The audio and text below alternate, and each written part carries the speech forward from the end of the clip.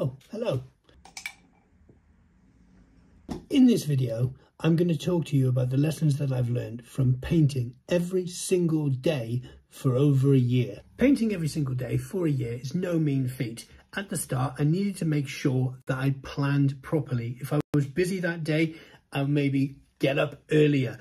Now, I get up at 5 o'clock every morning. It's just what I do. I'm a morning person. I needed to plan. If I'm away on holiday, I needed to make sure that I took everything that I needed. You'd think painting every day would actually speed you up, but nothing could be further from the truth. I have found that over this year, I have become more and more deliberate.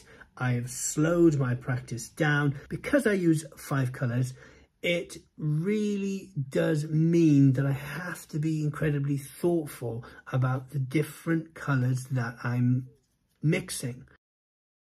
So it's really important that when you're painting, you do not make your shadows too dark. You can always make them darker, just keep them light and build up the values slowly and carefully and deliberately, because that dark paint can be quite greedy and it can really be a challenge to build everything up. So edges, I've been thinking about how important edges are. Lost and found edges, hard definite edges and diffuse edges. The thing that you're painting goes off into the background and there's no clear delineation between the background and the foreground. I love this idea of these things. If you look at the old masters, the lost and found edges, it's just a magic thing, and I think you've got to be really brave when you're doing lost and found edges. Definite and diffuse edges. So when you've got some detail, when you've got a big structure like a nose or something like that, you want to have that big strong line that delineates form. That's the boundary between the nose and the background. Your softer edges, you kind of blend it in so it's a little bit diffuse, and this means that it looks like it's further away. It's a little bit out of focus. If your favorite food is pizza, then you look forward to when you have pizza, but you don't want to have pizza every single day.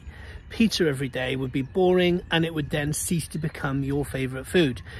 What I've learned during these 365 days of painting is that you need to make sure that you vary your brush strokes. If you have a painting that has the same brush strokes all the way through and it's all very uniform, it becomes quite boring. The brush strokes and the way that you can make the paint move and do things, if you give it some energy, that's really appealing to the viewer.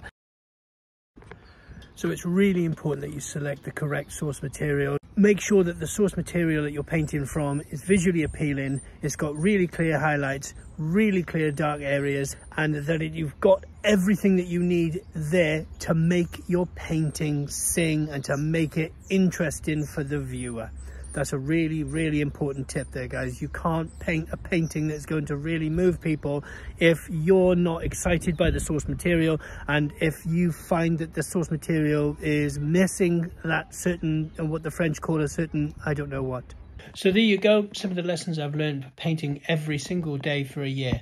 Now watch this video to see how I start a portrait.